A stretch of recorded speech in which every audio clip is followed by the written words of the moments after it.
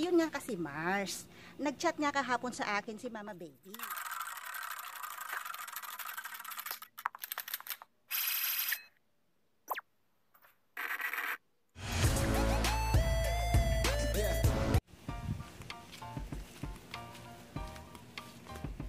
Mars! Mars! Saglit lang. Sino yan? Mars, ikaw pala. Uy, Mars, busy ka ba? Yayayain sana kitang lumabas eh. Ha? Di ba bawal lumabas? What is the law of the classroom? So, English yung tanong. So, Englishin ko na lang yung sagot, no? Alam niyo naman lahat ito. So, Englishin lang natin siya. There are law in the classroom, girl. There's no going out, then you ain't no going out. But when it's said there, you comply that you ain't going out. And you did something.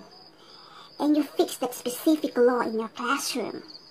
And you submitted it again. Then you can actually go out. Lockdown. Community quarantine. Pumirmi ka sa iyong bahay. Sa Ingles, stay at home. Kung hindi importante ang pupuntahan, huwag nang lumabas.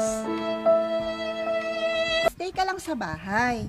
Huwag ka nang lumabas para hindi kumalat yung corn beef 9 and 10.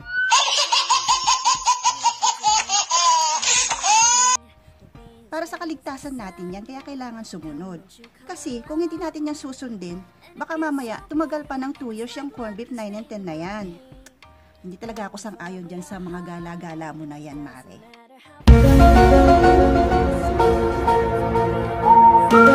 Ano ba yan, Mars? Ang dami mo naman ng sinabi. Itatanong ko lang naman kung gusto mong sumama doon kila Aling Baby kasi birthday niya at nung apo niya. Pwede ba ako mag-shoutout, Mars? Pwede. Hello, Mama Baby, at saka sa kanyang apo na si Yuri. Happy birthday sa inyong dalawa. More birthdays to come and God bless you. Oh, ano na nga ulit yung sinasabi mo tungkol kay Mama Baby? Ayun nga kasi Mars, nag-chat nga kahapon sa akin si Mama Baby. Pinapatanong niya sa akin kung pwede daw ba kitang isama sa bahay nila kasi nga birthday niya at nung apo niya. Meron nga silang paanlis Samgyupsal at saka lechon baboy at meron pang video okay, Mars. Ha? Ha?